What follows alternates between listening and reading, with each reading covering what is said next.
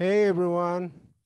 Our topic for today is about performance appraisal score and normal distribution curve or the bell curve.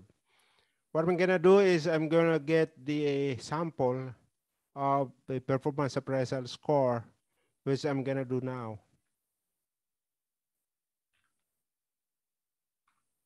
So what we're going to do to get the sample of the score, I'm gonna do a random between numbers. Okay. So equal sign run between. So click the run between function. Then the argument would be low, comma, and high numbers. These are sample of numbers that we're gonna get. So I'm gonna start with the number 45 as our low numbers, and then I'm gonna get the high numbers, say 75. Okay. Then close it with parenthesis, closing parenthesis, and enter. So we got the 68 are sample numbers with formula run between. So I'm gonna drag it down to get more samples. No need for me to put the name of employees or whatever, because what is important here in our sample is just the numbers or the X numbers. All right.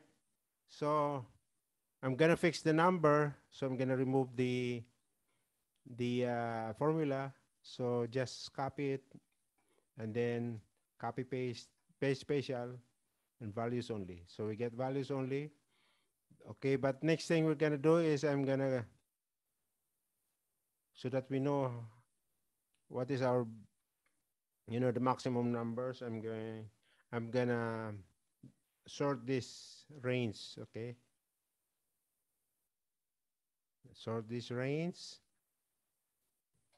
So data tab, then sort range, uh, Z to A. Okay, descending order or the largest to smallest. So our smallest number is 45, and our biggest number is 75. Okay, just like what we want in a random between. Okay, so I'm gonna get the mean number. Okay, the average number of this range. Okay, so the number would be this range, the mean number would be this range. Okay, let's get the formula first. Okay, you're gonna get the average, and the value would be this range. Okay, so we're gonna select this range all the way down to number 45. All right. Although there are several 45 here. Okay, but that's the lowest number that we get from our samples.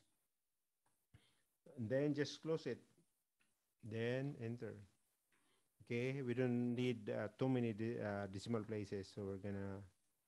Okay, actually we don't need decimal places. Just 60 is okay. And then we're gonna get the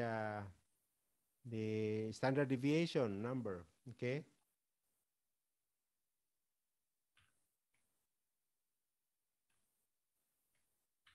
Okay, so that's sigma, standard deviation.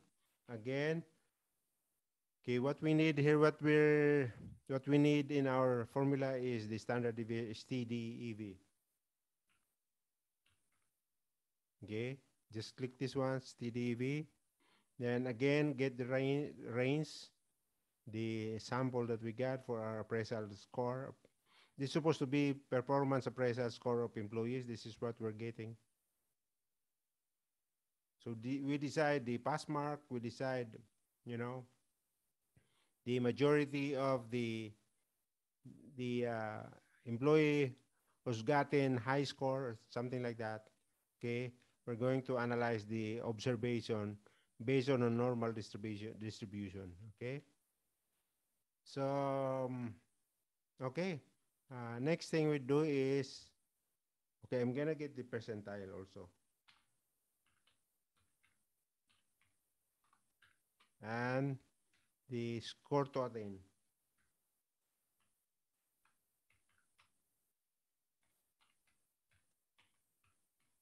something like that. Okay, Here, maybe I'm gonna start with 60%, okay, zero point 0.6. Then, okay, what I'm gonna do is I'm going to get the X number first.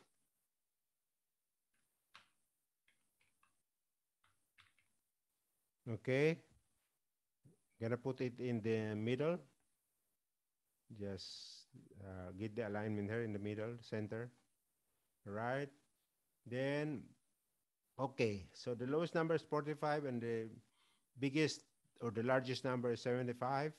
This is the score, supposedly the score of the performance appraisals held, conducted by perhaps the manager of the department or the company, right? So I'm gonna put it less than 45, maybe 35. Okay, and next one with 36. So I'm gonna copy this down to get all the way up to maybe 85 because the largest is 75. I think, oh, there's too much. Okay, what I'm gonna do is I'm gonna delete from 86. Okay, this one, because we only need our next X number. And this would be our horizontal axis of our bell curve. Then the next thing I'm gonna do is I'm gonna, okay, do the normal distribution.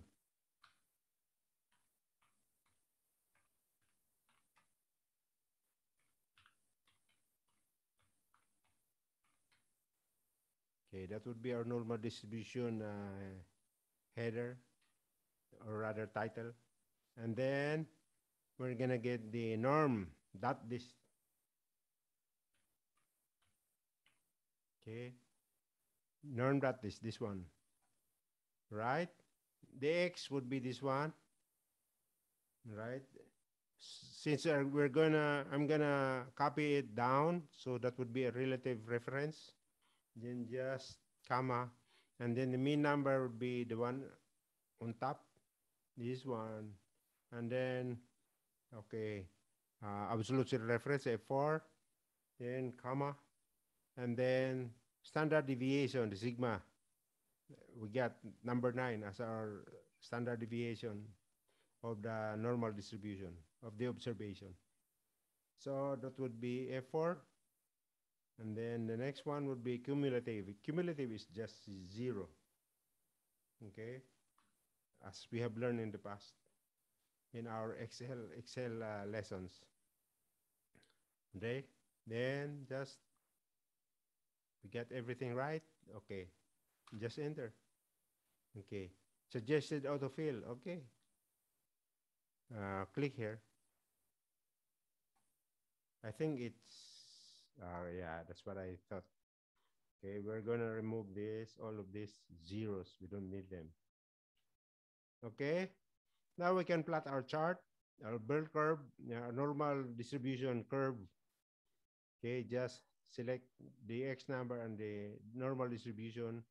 The reason why I did not, use the score as our X number because it will not go to zero. The tail of the curve, right? So because I want to put it lower than the lowest number, 45, I put it 35. Okay, and 85 instead of 75 for the largest number. Then we just click the insert and then click the chart. It's not working. Okay, it's working now. Okay, okay, um, okay. Uh, See if we can. Yeah, we can read it. I think it's better to get a scatter scatter chart so that we can easily we can get the.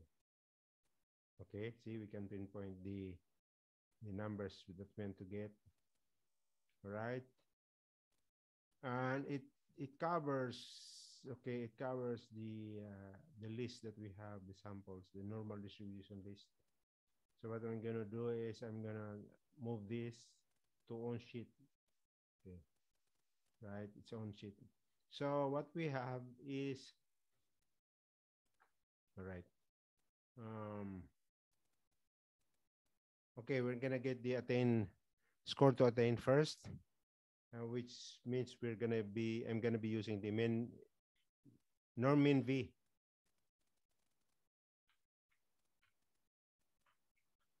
Okay, just click norm min v, and then x number would be this one, f4, and then comma, and then the mean number would be this one, again f4, then comma, and the last one is the standard deviation of 9.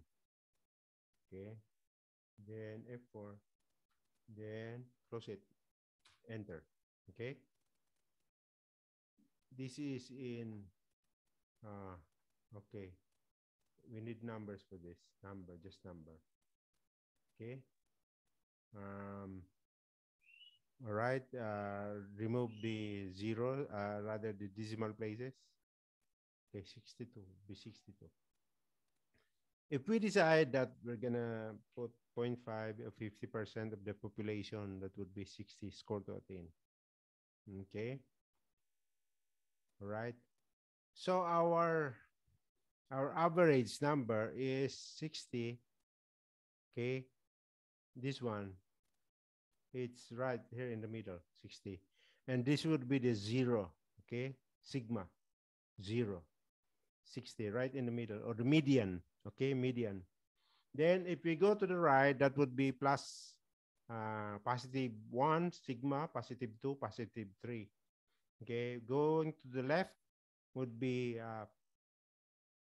positive, rather negative 1, negative 2, negative 3 sigma, all right? And the mean number would be the 60 as what we have here as our mean number. And the sigma is 9. So if we're going to, okay, minus the deviation, standard deviation of 9, 60 minus 9, that would be 51, right? So this would be our observation of the normal distribution.